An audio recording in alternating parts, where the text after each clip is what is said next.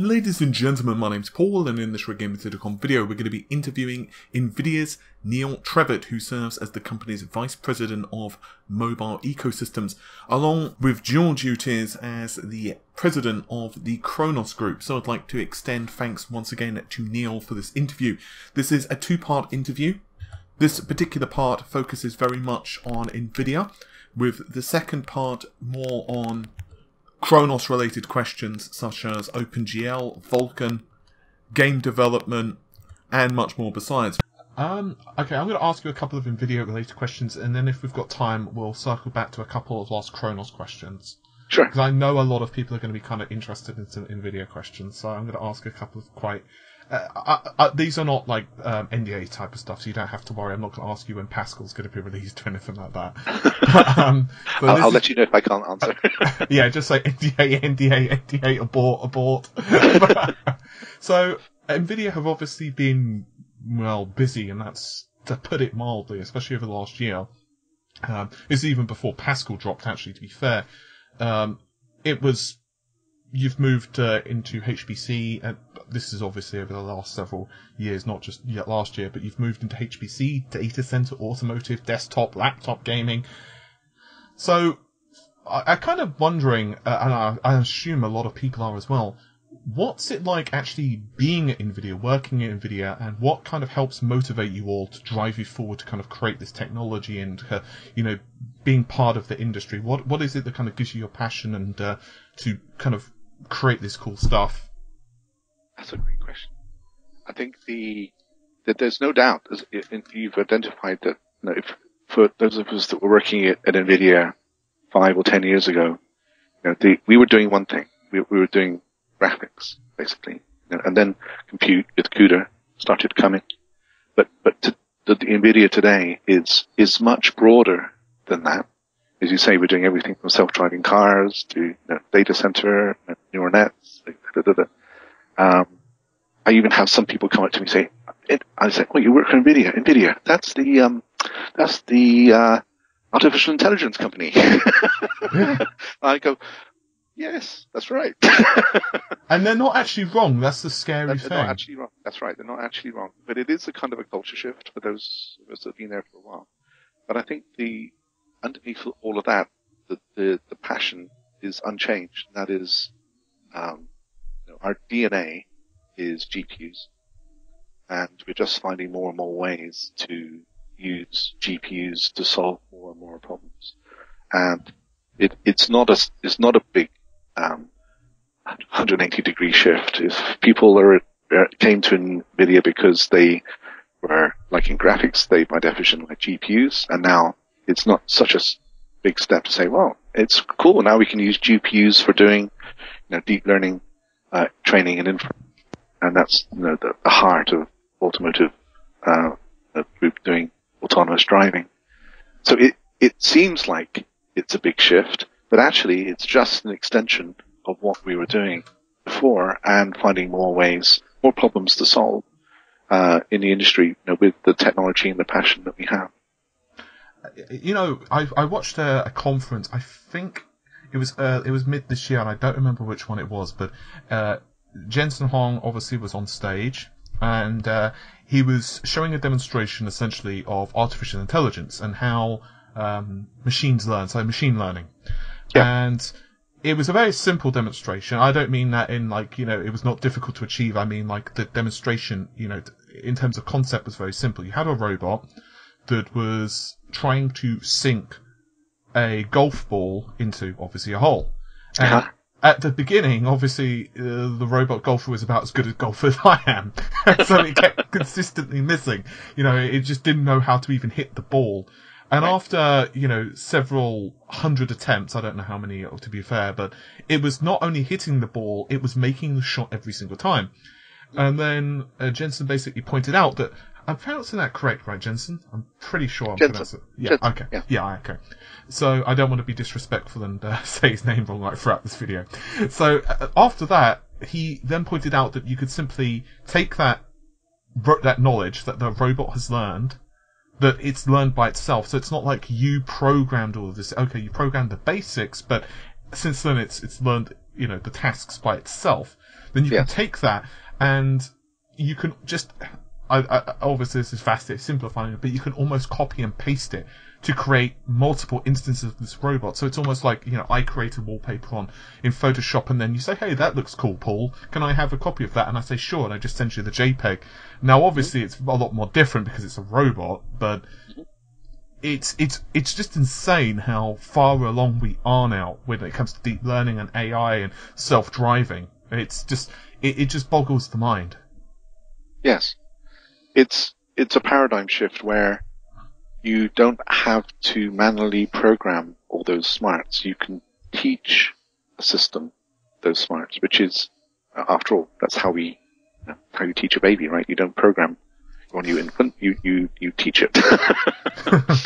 And it's exactly the same. And the fact that we don't worry about how we explicitly program all the corner cases and the nuances, we just teach it with enough examples, it will learn that by itself, is greatly liberating.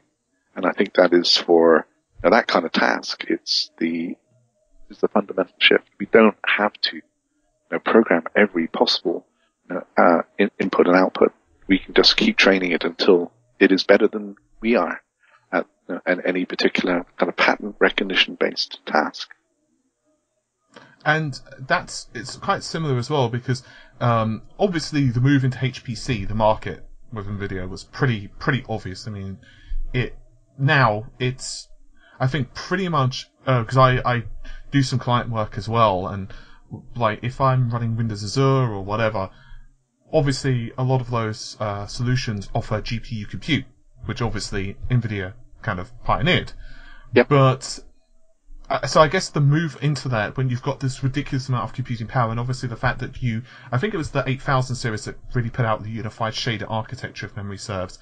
Beforehand, you had the original GPU, which is where obviously they bought things like triangle and lighting from the CPU and put that onto the GPU, and then obviously with unified shaders, now a shader, for those who don't know, you have a shader which beforehand you would have like dedicated hardware for like texturing and dedicated hardware for like or a specific part of the GPU for texturing and all this stuff. But now, of course, you've got unified, which means shaders can work on pretty much anything. Therefore, it was logical that, hey, the GPU is pretty fast at doing stuff, right? So we can kind of have it doing all this other stuff. So what was the kind of the motivation to go from that to then AI in automotive and mobile? Was it just kind of like Nvidia? Was it kind of just like a natural, oh, this makes sense? Or did someone kind of just raise their hand one day and say, hey, look, why don't we try doing this? I think it was a natural convergence. Even before deep learning became a recognized thing, Nvidia had been working, exactly as you say, to make both the GPU architecture and the programming of a GPU architecture more general, less specific to just a fast graphics pipeline, to taking much more generalized computing tasks and executing them as quickly as possible on the GPU. And that was something that we'd started before deep learning, and we were going to keep going, even if we never heard of it, if deep learning had never happened in the world. Now we would continue to do that because there's definitely applications for fast compute, obviously. HPC being the most obvious one, and supercomputers is the poster child of that. But all the way down through all the different markets, even on mobile phones, I can apply a filter to my picture faster if I use the GPU than if I use the CPU. I use less power. So that was something that was going to happen anyway. And then deep learning came along, and the history of deep learning is it's been going for 20 years. Now it's had its own evolutionary thing in parallel with GPUs getting faster. That the breakthrough moment was when they tried running the deep learning inferencing and training on a GPU rather than the CPU. Because the problem that the deep learning community had was they kind of understood to do a lot, but it was way too slow to be practically useful. And then when they tried and figured out how to use CUDA to run it on a GPU, suddenly all their research and their knowledge that they've accumulated over 20 years suddenly became fast enough to be really useful. And that was the ignition point. So deep learning didn't just happen 5 years ago. It's been happening much longer than that. But practical, fast enough deep learning, it happened 5 years ago, 3 years ago, 4 years ago. So around that time frame. Because it was married with GPU acceleration. And that's what's caused this, the AI, renaissance or birth, in the market, over the last few years, is bringing those two things together. I mean, it's quite weird because, from the PC side of things, I remember several years ago, and a lot of viewers who have kind of been PC gamers for a while, like let's say 2007-ish, 2008-ish, you remember the Xbox 360, PS3, the PC was in a pretty bad place for developers. Like it was almost like the stepchild that no one loved almost. It, like, if you got a port, you were damn lucky to get a port. Forget 60 FPS, you're lucky if you got 30 a lot of the time, and the textures weren't really that different. But I remember that Nvidia, and AMD to their credit, and a couple of other companies, but Nvidia was certainly one of those companies that really pushed it through and kind of helped the PC kind of continue in the game marketplace. So, yes. Do you think, what do you think actually really helped it thrive now? Like, what do you think the PC is kind of thriving so much more now than what it was like in 2007, 8, 9? For gaming, I think it's simple. The consoles have a completely different evolutionary model to the PC, and it's both a strength and a weakness. So you look at the evolutionary path of a PC, it's basically a straight line that goes up, right? Because every few months there'll be a new CPU, there'll be a new graphics board, you can plug it together, you can choose when to upgrade. Then I don't have enough performance on my rendering, I'll put in a new graphics board, So it's very incremental. Consoles, on the other hand, they define a platform that's very stable, and that platform can be unchanged for 5 years or more. I mean, back in the early console days, that console would be out there for a long time before it would get step function in the new console version would come out, you get a step function in performance. But whilst that console was shipping, you were basically stuck at that level of performance. Now, the plus side of the console model is that it can be easier for developers because it is a fixed platform. You know exactly what it is. It's not going to change. You don't have to cope with a whole range of different graphics boards. So it's a simpler target from that respect. It's better and stably defined, which means, developers do an extraordinary amount of optimization for a volume console because it's worth it, because that optimization is going to be relevant for the life of that console. But I think those two models running together, what's happened more recently is that the PC just keeps incrementally upgrading. Now, if I want the best performance, I obviously buy a PC. The PC is outstripped the basic performance of consoles because we can always be integrating the latest technology. It turns out that there is a surprisingly large people that really care about having great, even the best performance, 4K, and all the rest of it. I was actually shocked, to be honest.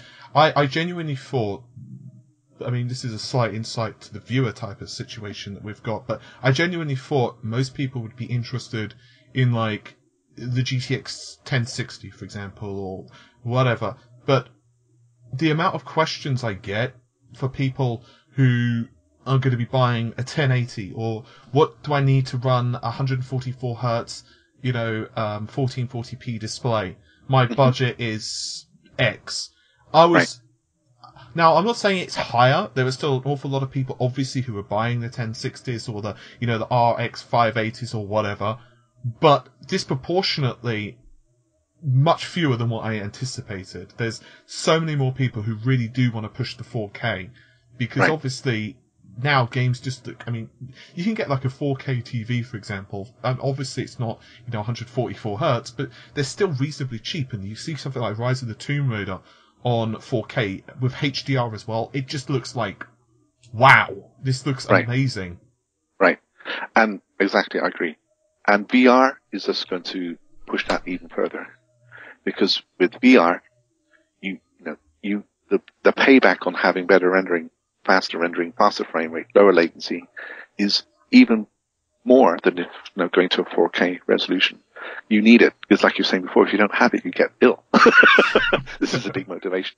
No, but seriously, I mean, the VR has an inexhaustible need for more pixels, faster pixels. So yeah, it's just going to accelerate the need for higher end performance. So I think this is a trend that's going to strengthen.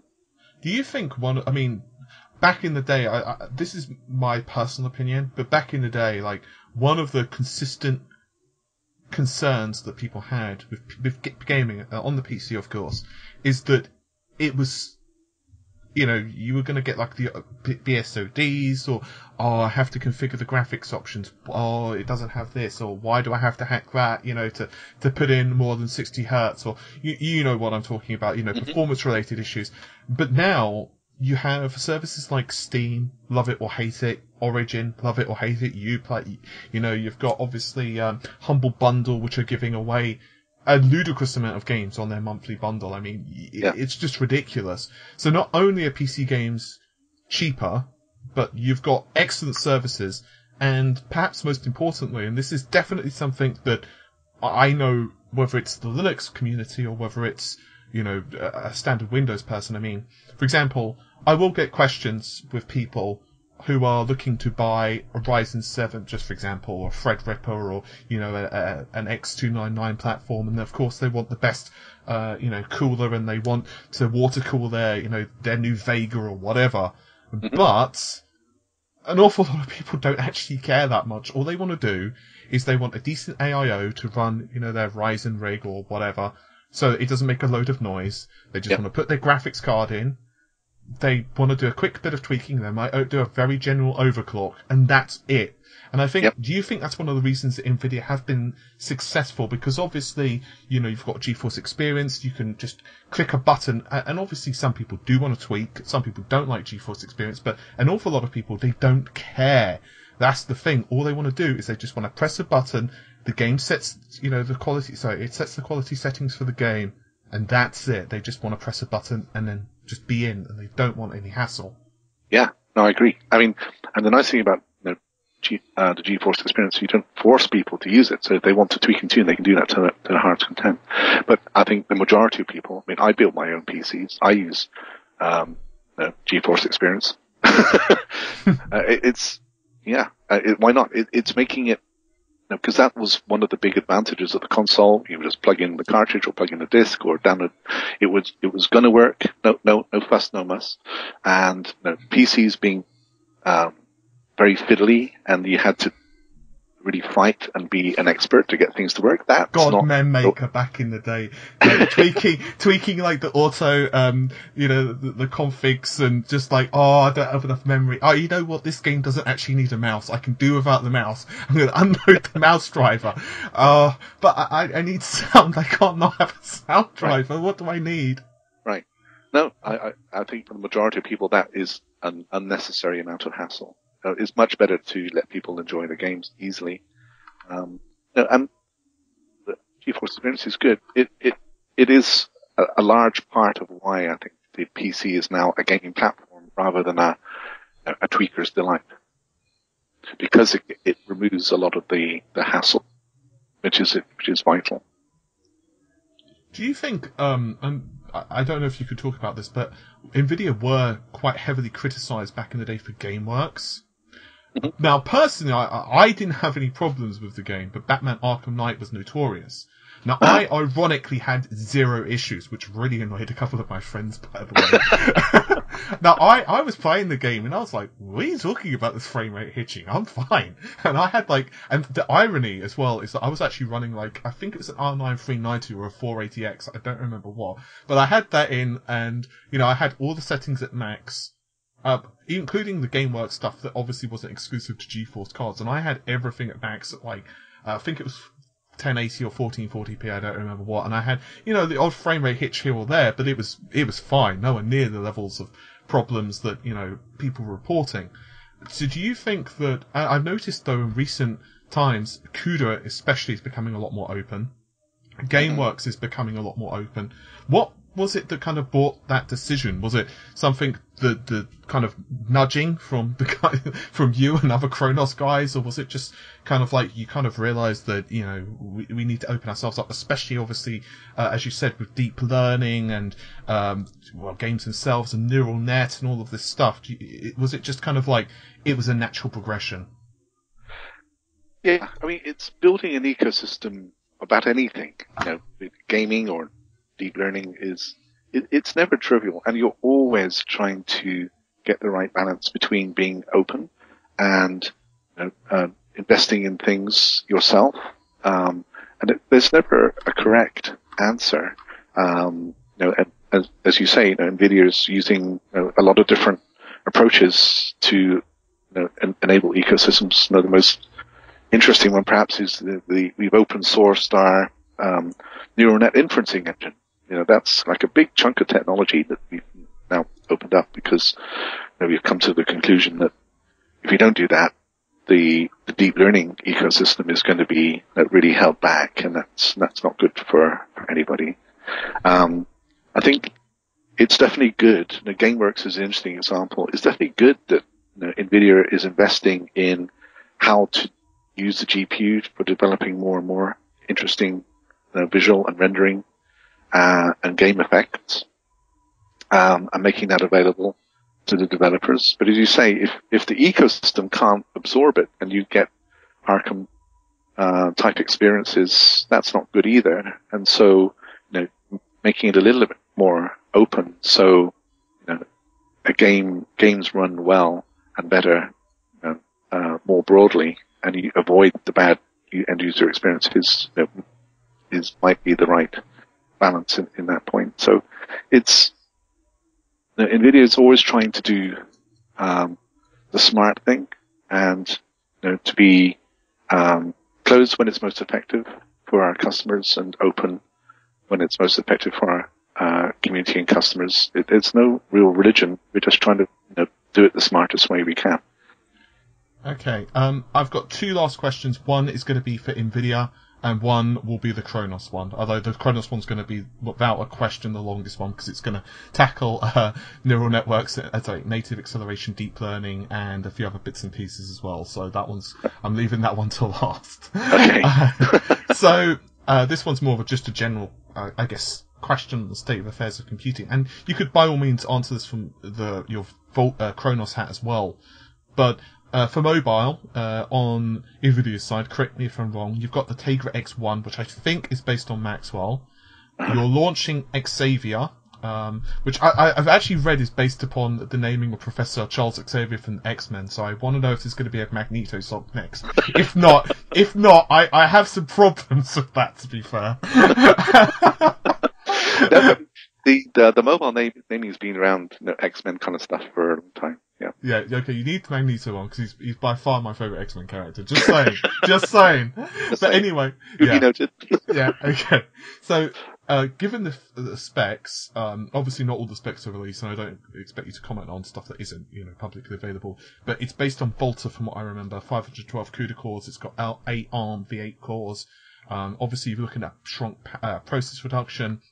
On the mobiles, on laptop side of things, you've got laptops now which are just insanely powerful compared to what they were just, a few years ago. You're looking at, I think the Nvidia implemented the Max-Q design, so you've got a laptop which has got a GTX 1080 or what have you. It's less than 20 mm thick. You're looking 18, I think, and it's got so much horsepower it stomps a PS4, for example. But the question is, like, obviously, with the Xavier, obviously that's going to be more automotive in usage. But do you think that this is kind of where you expect it to be in terms of performance, or do you think you are like not quite as far along in terms of the performance roadmap, or perhaps you're further along? I think, well, the way to, I think, understand Nvidia's mobile strategy, is we famously pulled out of mobile phones a while ago, right? Because when Tegra was originally launched back in the day, quite a long time ago now, the mobile phones was one of the target markets that we were aiming the early versions at. But mobile phones, quickly became commoditized, and the margins were not so interesting. So, but Tegra now is being aimed at vertical market segments. So, autonomous driving is perhaps the most obvious one, but there are other, robotics in general, drones, autonomous devices, I guess, is one big grouping of things that we do. The cars being the highest investment, but there are others too. And the configurations and the workloads that the Tegra roadmap is being aimed at is looking at those market segments, not the mobile phones. So in a car, obviously, you have a bigger power budget than a mobile phone, and even a drone has a bigger power budget than the typical handheld phone device. And so that is the workloads that we're aiming the various Tegra roadmap price points at, not mobile phones. So if you try to compare the Tegra roadmaps against, for example, the Qualcomm roadmap, it's not going to look very similar at all. Does that make sense? Yeah, but would you say that overall performance, like in terms of computing, is roughly where you expect it to be? Like, do you think like the actual technology, hardware computing, has kind of gotten to the stage where you expected? Like, we're at such a level now where, and this is just a general question. Do you think that like the level of performance, like for 4K gaming and all that, was you kind of expecting to hit this level already? I think the Tegra roadmap is pretty tuned to what our customers are asking for right now. And in some configurations, I mean, automotive, for example, we actually pair the Tegra with a desktop GPU. Really? Yeah. Because, it's optimizing the roadmap. Do you put a desktop class GPU inside a Tegra? Well, that might be impossible and still keep it a mobile device. And are there the market use cases that need that in an integrated device? Well, in some cases, the answer is going to be you need the Tegra for everything that's the high integration that's in a Tegra device. But if you actually have some applications that say, I wish I had desktop GPU performance, well, we've actually engineered the Tegra where we need that. We can actually pair it up with a desktop GPU. So that's, rather than overloading the base Tegra with that level of GPU performance, we can deploy it where we need it. So I'm going to ask one last question because this one's probably going to take a while for you to answer. So, it's kind of a multi-stage answer as well. So, last time we spoke, if you cast your mind back, one of the things we did talk about is augmented reality. And one of the examples you gave, and a really good example, is let's say that you're in like a museum or an art gallery, and you want to display information regarding for example, the Mona Lisa.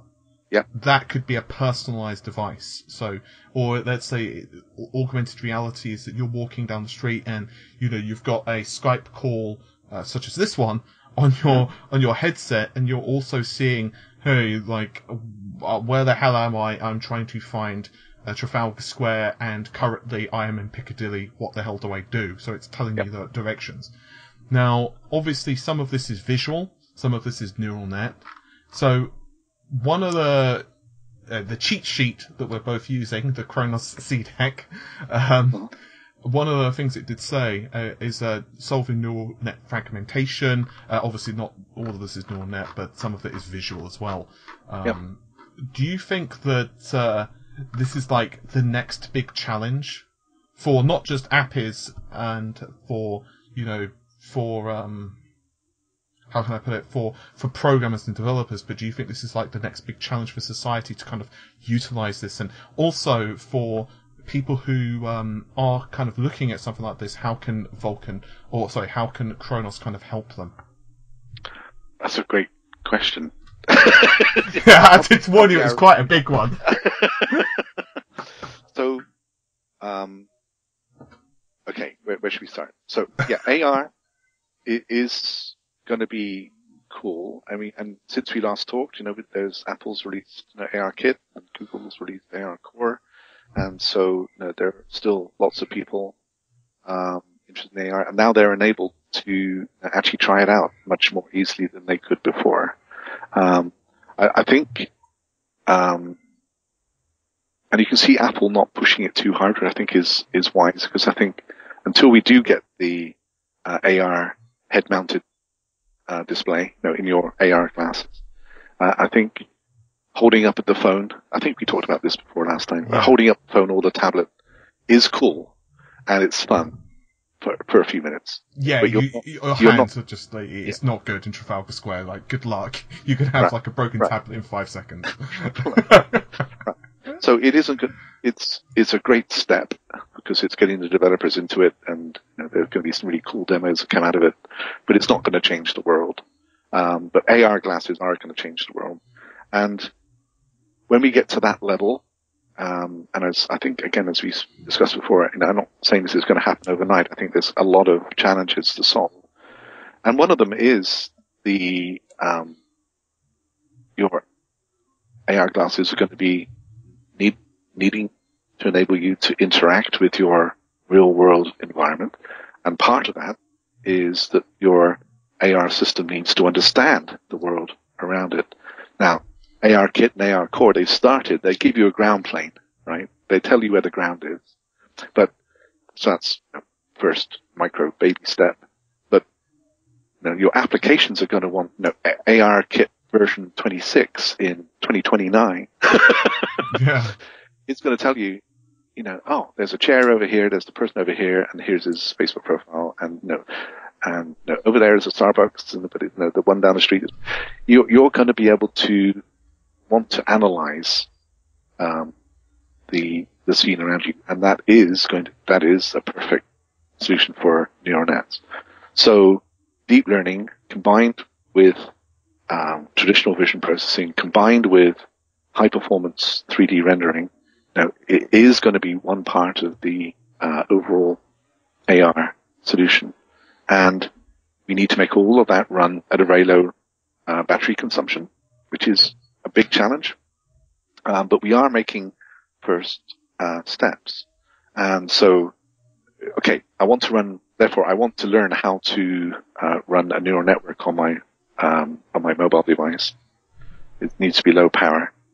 In the Khronos ecosystem, the API that has taken on that challenge most directly is OpenVX, because OpenVX is, when it was first conceived a few years ago, it was a classic vision processing framework. And to remind people, VX is like Lego. You clip together different vision processing nodes, and you create a graph of all the vision processing you want to happen in your application, which makes it very portable, and it lets the silicon vendors take that graph and optimize the heck out of it to suit their silicon architecture.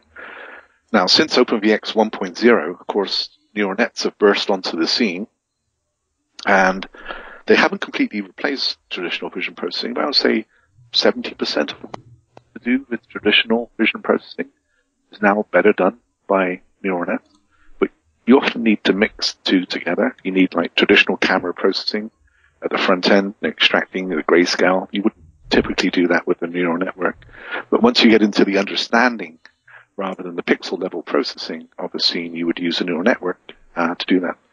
So OpenVX, in the latest version 1.2, which launched back in May, we have a neural net extension, and soon that will probably be in core.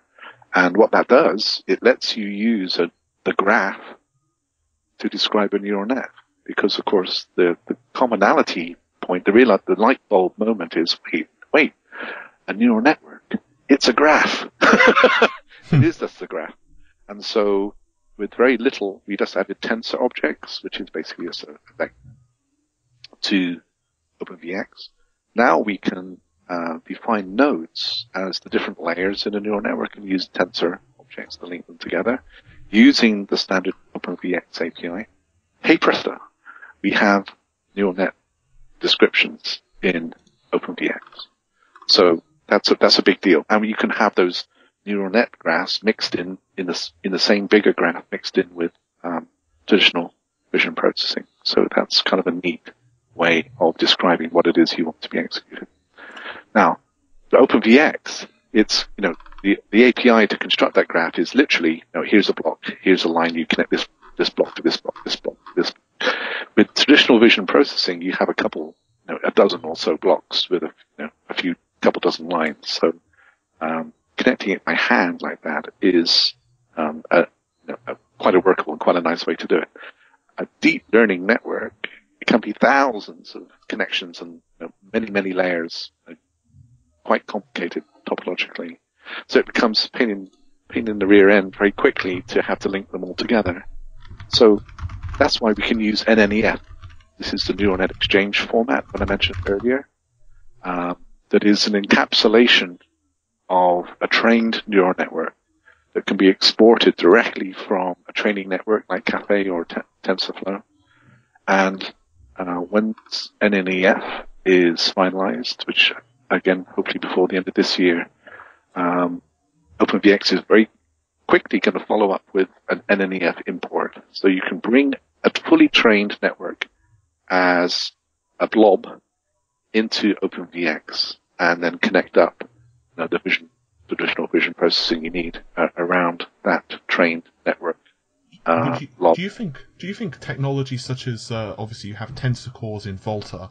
Do you think technology like that is going to help accelerate this type of thing for Vulkan and for deep learning and general stuff? Do you think it's going to be kind of accelerate things even much faster than what you had originally anticipated back a few years ago? Yeah, I think so. I mean, it's just a different type of operation. It's primarily matrix multipliers at different levels of precision. Dedicated hardware can definitely do it. That's why the GPUs are beginning to integrate it in, and you'll see dedicated processors. That's the thing that Nvidia has open sourced, for example, that can do it more power efficiently and faster than a general purpose. I think it's interesting. It'll be different mixes of traditional architecture and this new blocks of acceleration to meet different market needs. Now, if you want a very low cost AR in your security camera, neural net to say, oh, that's okay, that's my sister, I don't have to fire the alarm for that. Well, that's the cat. Maybe you do. maybe you do.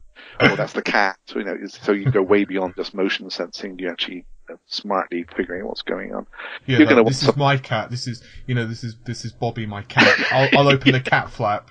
Or right. no, this is like the neighbour's cat who happens to like eating out of my garbage can. The cat flap's gonna remain closed. Deployed electroshocks, right?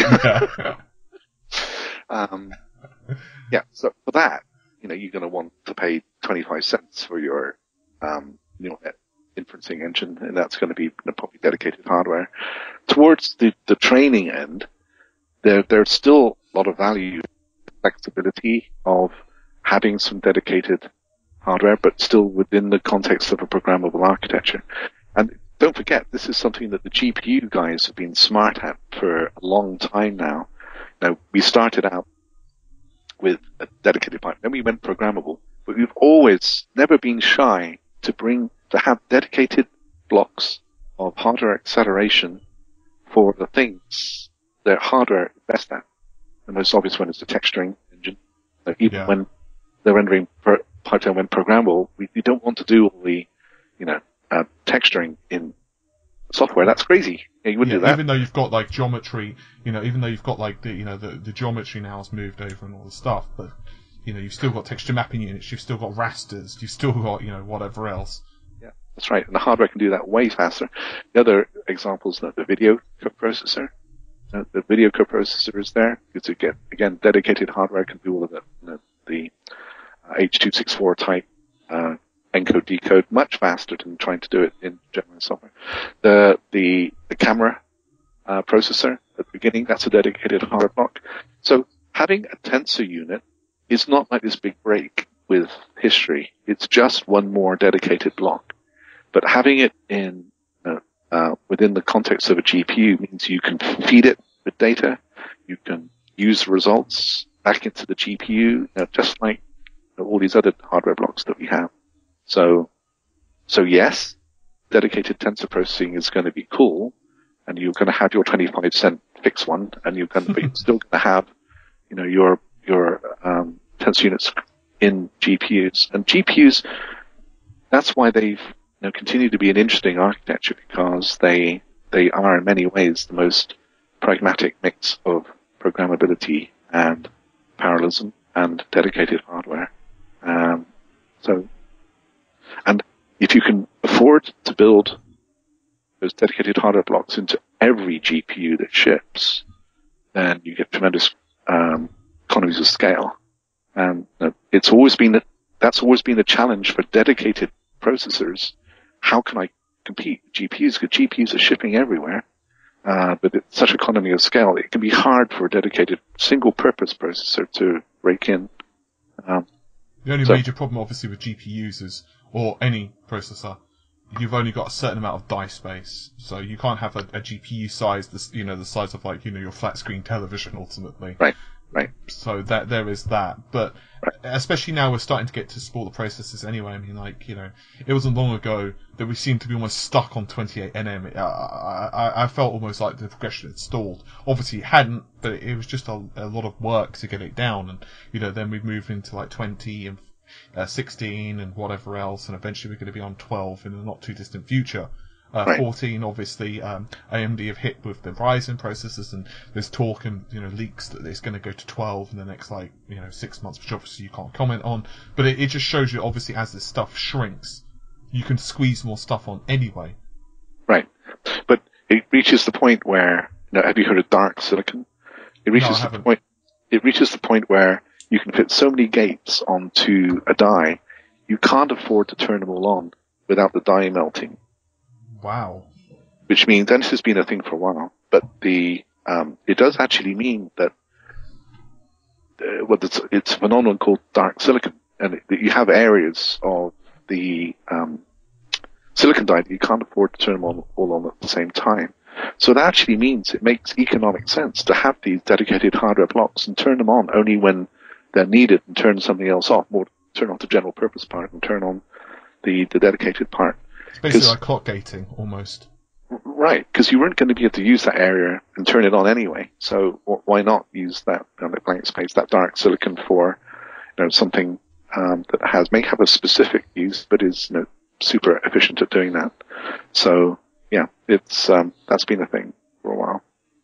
Right. I'm really aware it's like an hour and 40 minutes for this interview, so I should probably let you go.